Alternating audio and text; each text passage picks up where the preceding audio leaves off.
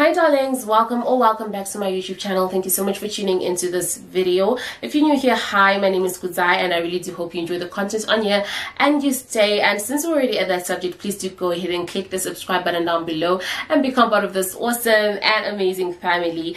And do click the notification bell icon also so that you're notified each and every time that I upload a video and do not miss a thing. So welcome to Monday Motivation. This was bound to be a series on my channel because I'm just one of those people who love to speak positivity and life into other people's lives. So this had to happen, okay? It had to be a series within the Vlogtober series. And today I'm just here to speak to somebody, and I hope I speak to you too. I'm just here to speak to someone. If you watched my first Vlogtober video, I mentioned that one of the reasons that I felt I needed to do this was because I needed to recenter myself, and I found myself in a position where I needed that, partly because of the losses that have happened throughout the year 2020. I've lost relatives, friends, people I know, and one that really hit close to home is losing the loss of this guy. I met him through one of my closest friends, and he was definitely one of the good ones. Eddie was definitely one of the good ones. Anyone who came across Eddie would tell you that he was a jolly soul to be around, ever smiling, ever happy. And just hearing about him passing away just hit really close to home, and it got me having one of the conversations that I have with myself, which is, why are we even here? And if you were to die today, if it were you who had exhausted your time on earth, would you rest in peace? Would you have fulfilled your life's purpose, or would you have been in pursuit of your life's purpose? Would you just have lived your life to the fullest, doing the things that you love? Would you have loved the people that you wanted to love in your life? Would you have done the things that you wanted to do? Would you have just fulfilled the desires and hopes and dreams that you had for yourself? Would you rest in peace? And so I decided to just come on here and share with you guys some of the lessons that I've taken away from those conversations that I have with myself and with people around me.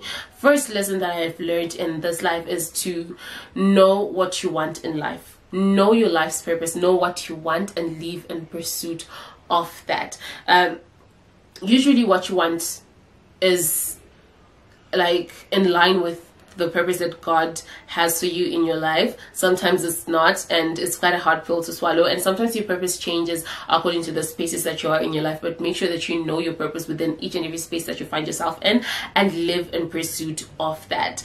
Second lesson that I've learned is to just celebrate each and every milestone in your life. I celebrate each and every subscriber on this channel. I will not wait for me to reach 1,000 subscribers and 4,000 watch hours for me to start celebrating my successes on this channel. No, I'll celebrate each and every one of the subscribers that I get, and I will celebrate each and every video that I put out there and each and every view that I get, because I know that I poured myself into this, and it is an actual achievement for me to be able to do this, like what I'm doing, sitting down here and like filming a video. It takes effort and is quite an achievement for me, so I consider it an achievement, and I celebrate each and everything that I do. I celebrate every cent that I make. I have dreams and aspirations to be a millionaire, a billionaire, but I will not wait until I make my first million for me to celebrate. I will celebrate each and every cent that I make and that I put in my pocket, because honey, come on, it's worth celebrating. It's something, because you didn't have what you have now. Another lesson that I've learned and that I've taken away from these losses is just, as you're living your life, live your life for you. Yes, live it for the fulfillment of the purpose that God put you on this earth. Live it for the joy of God. But when it comes to any other major life decision that you have to make in your life, make it solely for yourself. Not your mother, not your father, not your guardians, not your spouse, your boyfriend or your girlfriend, but for you, because you are the person who's going to have to live with these decisions. This life is yours, and it's the only life that you have.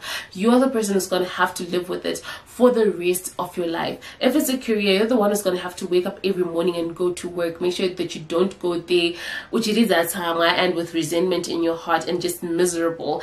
just because you went into it for the fulfillment or for the happiness of somebody else who is not you. If it comes to a spouse, love the person that you want to love, not the person that your parents want you to love, the church people want you to love, but the person that you yourself love. So just make any other major life decisions solely for yourself, because life is just too short.